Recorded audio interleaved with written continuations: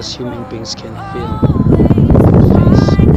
It's something we can't run away from, because one day each and every one of us will still go inside that coffin and get to see the other life.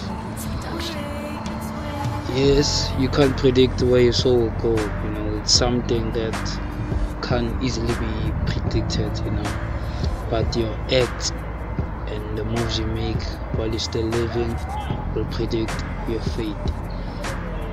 So it's just useless, living a life just to impress people, but it's better to live a life that's gonna impress you at the end of the day.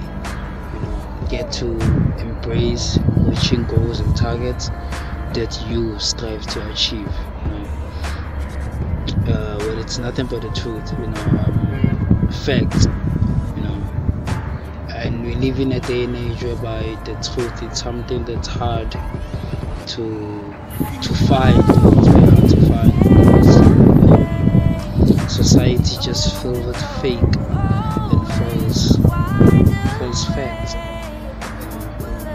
which are meant to confuse people. You just need to be woke and need to have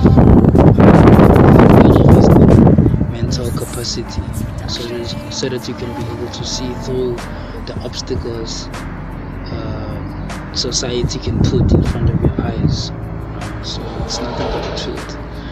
So that's what I have to say to Eugenics.